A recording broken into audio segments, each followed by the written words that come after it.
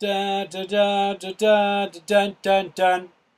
Not that I'm expecting any flames, but I'll just focus that on the board so you can see the flames when they appear. I mean, non-flames when they don't appear.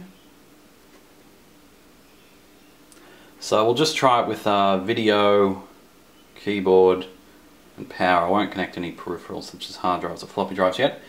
We'll just see if it boots.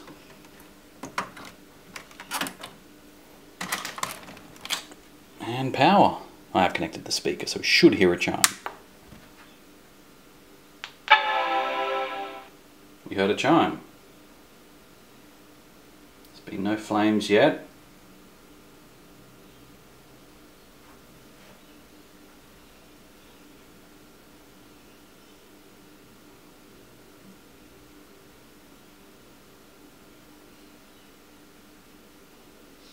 The no flames is definitely encouraging. Come on, we need video though. Test that RAM.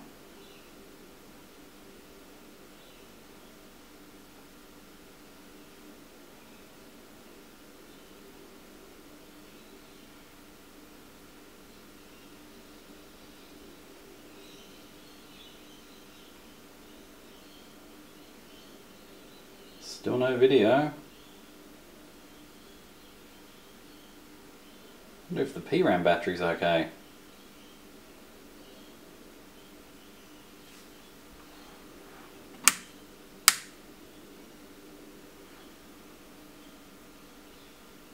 That might have been too quick.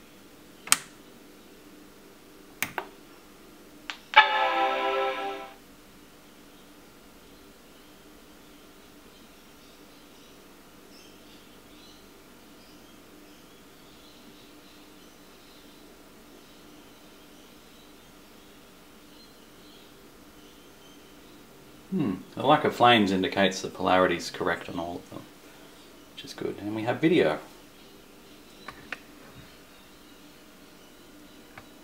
Which is great news.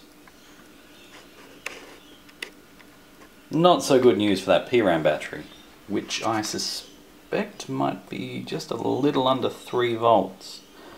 So I'm going to check that right now.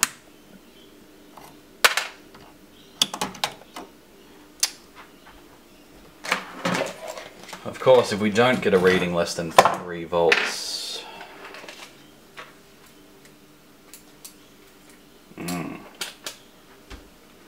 that would be annoying.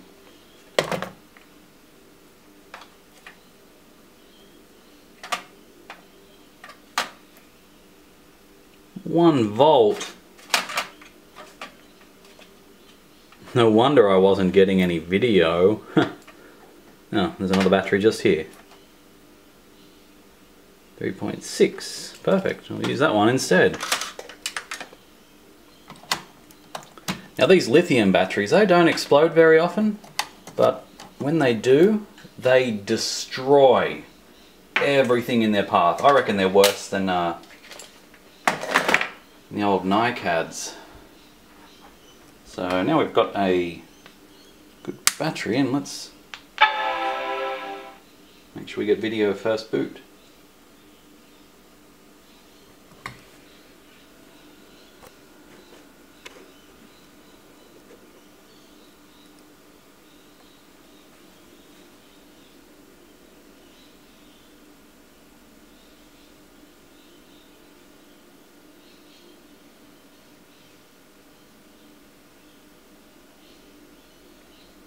Cool.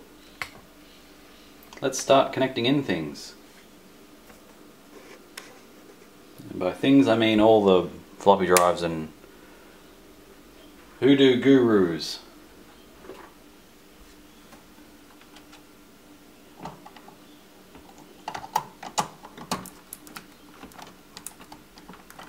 Look at that board flex. That's got to be good.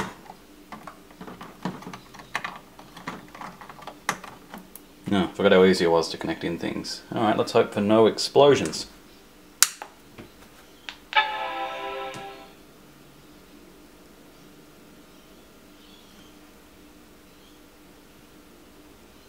The chime is nice, but booting up in video would be awesome.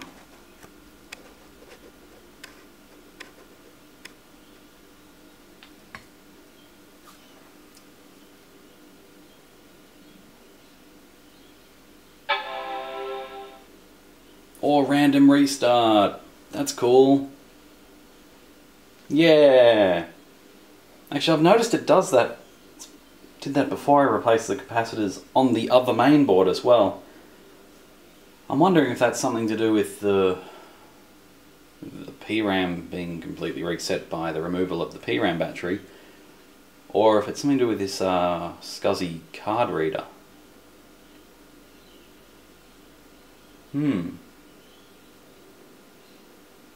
All valid questions. Let's get this booted up. Have a go at we'll try a sound-based game just to see how the sound sounds now with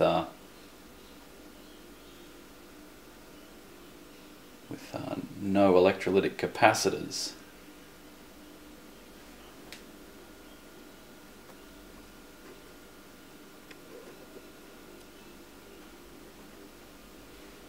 Actually, do I have Maniac or Munchies on here? Mac identifier.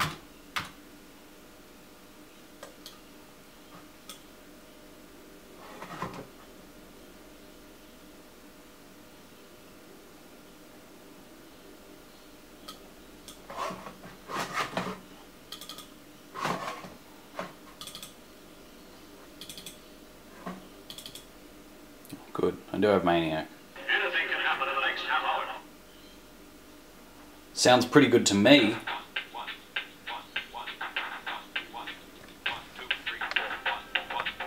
Let's get some audio outgoing. Except I just lost a cable down the back of the entertainment unit. That is going to be really difficult to retrieve. Ah, take 10. Whoa, it's Maniac. It's stereo. I like it. Shall we give it a go?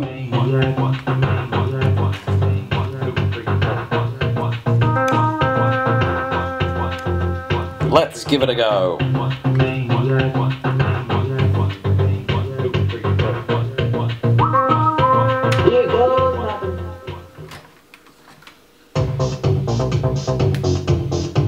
Can you dig it?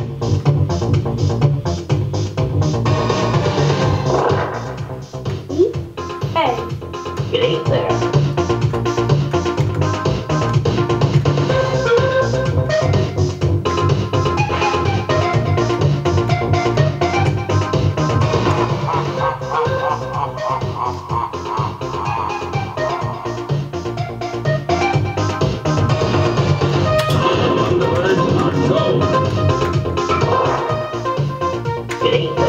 Really?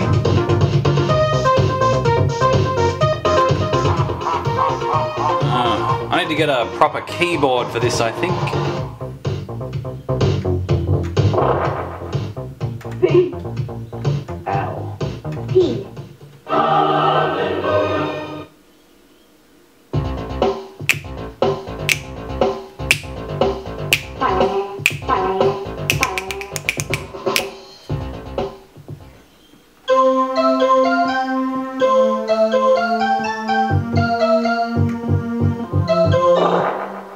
It ain't there.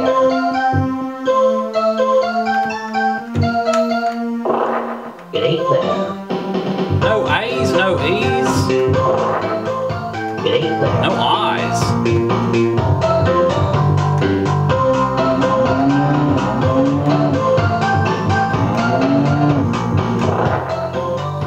Oh. There's an O. P. N. It ain't there.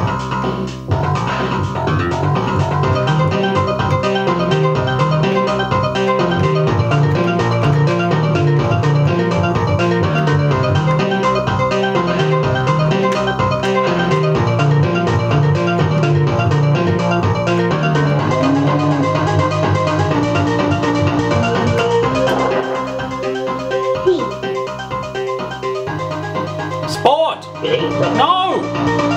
What is it then? Spont. Spout! Love this game. Love this game on a machine that works properly.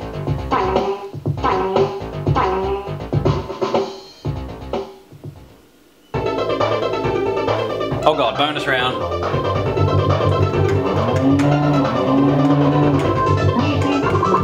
Yeah. Well, that's got to be the quickest I've ever completed the bonus round.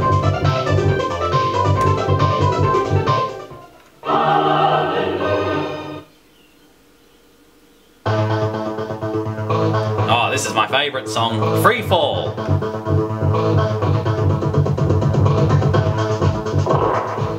It ain't there. It ain't there.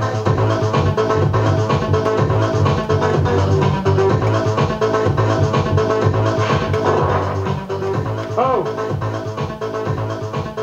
It ain't there.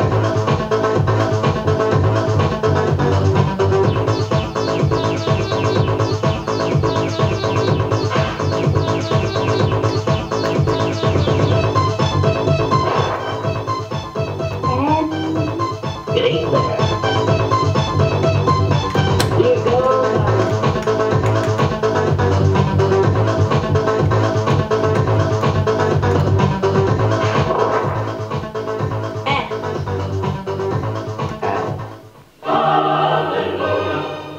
You'll notice I used a bonus there to freeze them. That's what all those little things are on the side. You hit spacebar after eating so many dots. I nearly ran into one. Scary. Like this song, Blade Runner.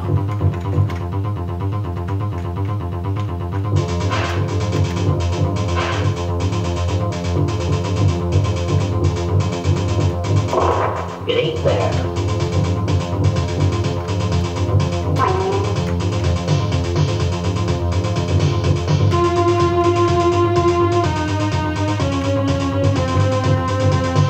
Oh, I thought I could cut him off. I could not cut him off.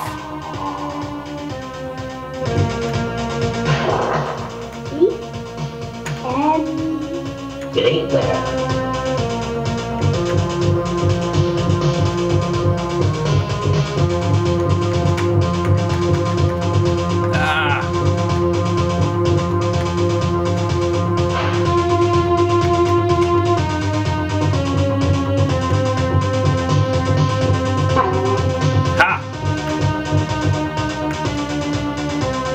I can't get to the thing, I'm running out of time. It ain't there. Oh no.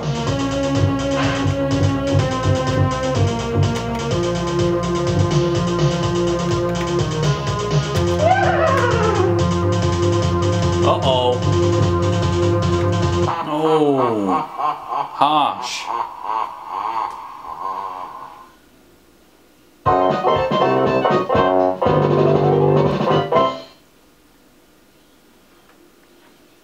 So what does that tell us? That tells us I'm incredibly good at this game. Wow, that is a high score. 86,700.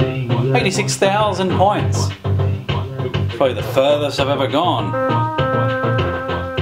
And you got to watch it. So, there you go. Don't be scared, replace your capacitors. Replace them before they leak everywhere. These were, these particular ones I've used were purchased off Farnell, or Element 14, as they call themselves over here now.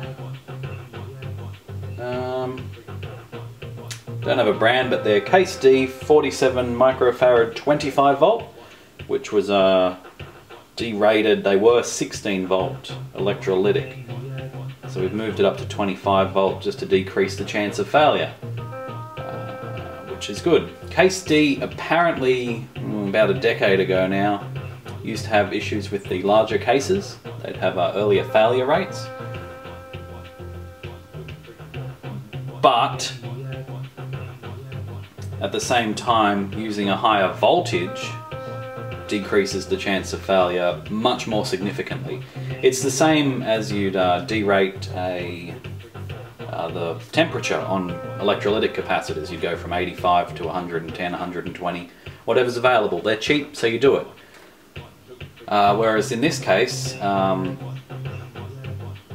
voltage derating is just as essential as temperature and has, if not a greater effect than temperature derating would do.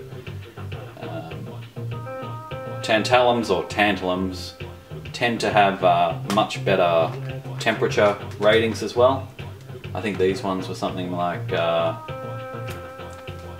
55 degrees minus C Celsius to something like 120, maybe more. I know they can go up to 150, but you start paying a bit extra then, although these were expensive, but it was for a good cause. This machine will never fail now, ever. It just can't. I mean, it can. I won't let it. Thanks for watching, hope you learned something, and don't forget to get your copy of Maniac online for your classic Mac. Fantastic game, kids will love it, teaches you words as well, and also how to chase after a rainbow lemon. I don't know if that's much of a lesson in itself, but thanks for watching, and don't forget to subscribe, retrojunkie.net for more. Subscribe button.